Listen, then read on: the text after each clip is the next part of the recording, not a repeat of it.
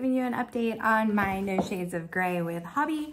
I want to come on and show you what exactly I've been working on, my progress so far, and to let you know how it's going.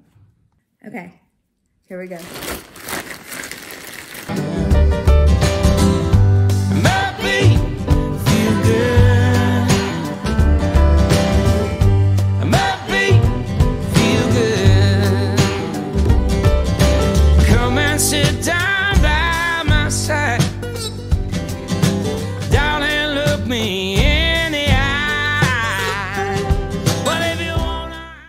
Okay, so I am making these super large squishy granny squares in a bunch of different colors, and so far they are about 6 rounds of 3 strands held together with a size N crochet hook, and they have turned out, I haven't quite measured them yet, but I would guess that they are about 7 to 8 inches square, and I'm going to literally be making blanket squares.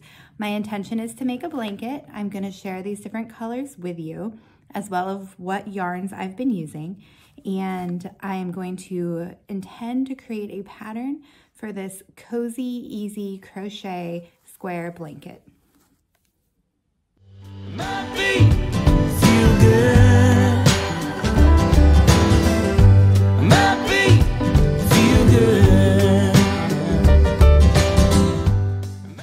Okay, so I'm sharing some of the squares with you, and I want to show you just how I've made them.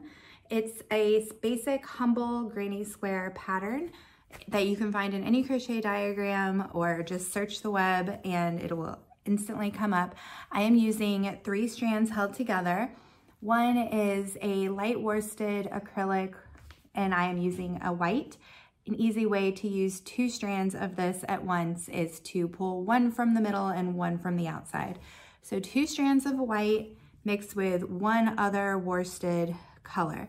For this project, I'm using Hobbii Yarn Friends Wool. Friends is a series that matches their whole Friends line. I have some here in a different Merino wool, which is slightly thinner, and I can just mix and match all the Friends colors for them to come together to coordinate. So what I am doing is using up my Friends stash. I'm using the wool and also my light worsted merino, and I am holding 1 strand of the color with 2 strands of the acrylic. So that is coming together to give me a 3-strand piece. And I am just using that as if it were one and making my granny squares with that. So let me show you all the colors that I'm using. I'm gonna link my crochet hook and everything else below for you. I'm using a Furls size P. I will put the millimeters down below. It's quite large. It's making beautiful, thick, chunky squares. One reason I am mixing the Friends Merino with my Friends wool is because I have realized that 1 skein of the Friends wool will get me about 1 and almost a second of another granny square. There is not quite enough yarn in 1 skein of the wool to make 2 6-round chunky granny squares. So what I'm gonna have to do is get clever or either order more yarn.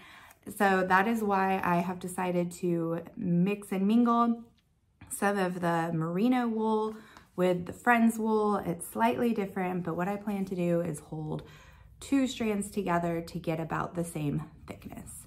So that's just some crochet design behind the scenes for you as I share this with you. I'm by my side.